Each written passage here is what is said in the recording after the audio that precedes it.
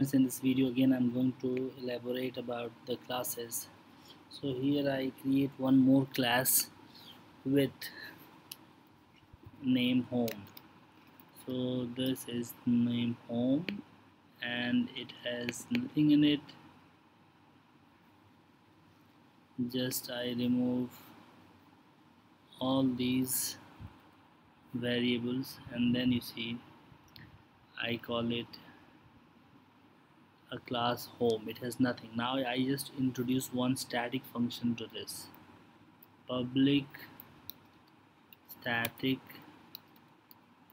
void main, and I pass one string variable, string args.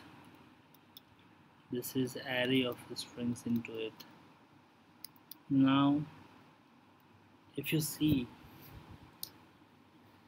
then it has just one static function, and static functions are those functions which can only be called with the name of the class dot the name of the function. Like this function's name is main, so it can be called as home dot main.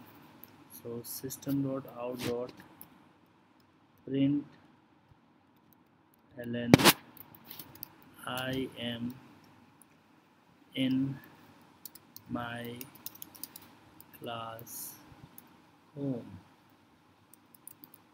Now I compile it and see there is no error. So minimize this, right click on this and then call the main function, because it has only main functions to be called, and now here it is done. So it is just showing.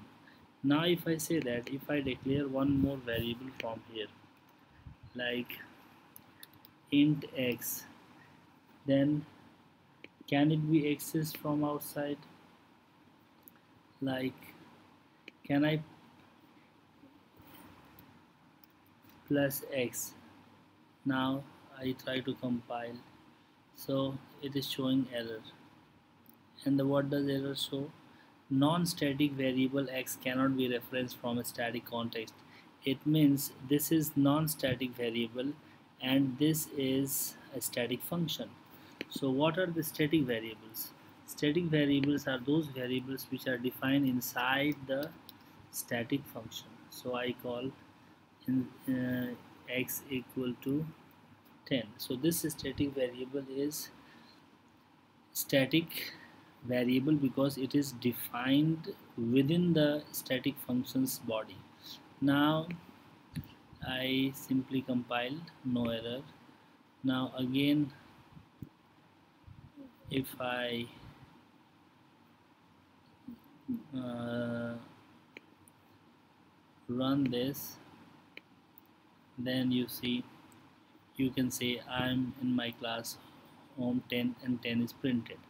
Now how it is different from a normal function, normal class? So I, for the sake of understanding, I create a class called square. This is a geometrical figure, square. Everyone knows this, what is square. So this is a square variable. Now I remove all this thing and then I say my square variable is going to have one integer x, or I say s for side, and then I have a value, like I need to have some mechanism to initialize this variable. So I'll call public void get data and I'll pass int value to it, and that int value will be assigned to my class variable, that is called instance variable. So s equal to x. Now s is initialized. Now to check, I just create one simple function, public static void area. Then sorry, this should not be static, public void area, and then here I'll print system dot out dot println area of square equal to plus x into s into s. Now check out.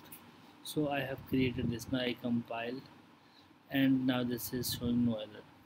Now I go into the main class and I create the object of that class here.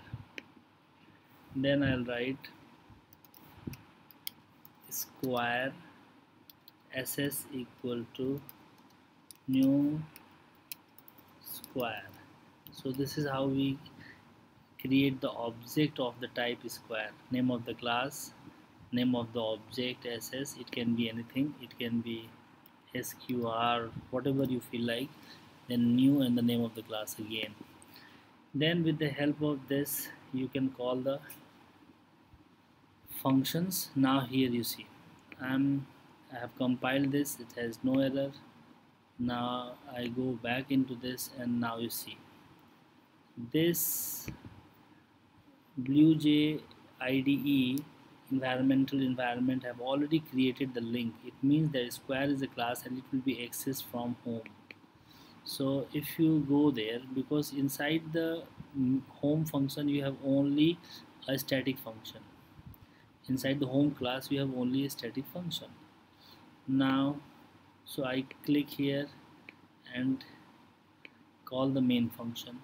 Then the main function is calling the static function, object is created, but nothing is happening because we have to create the object of this much. Now I have created the object. With the help of this object you call the function get data,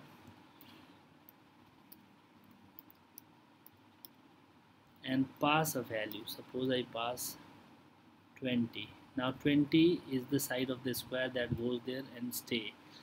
Now with the help of sqr dot area, if I call the function, so now you see in the main static function I'm creating the object of the type square.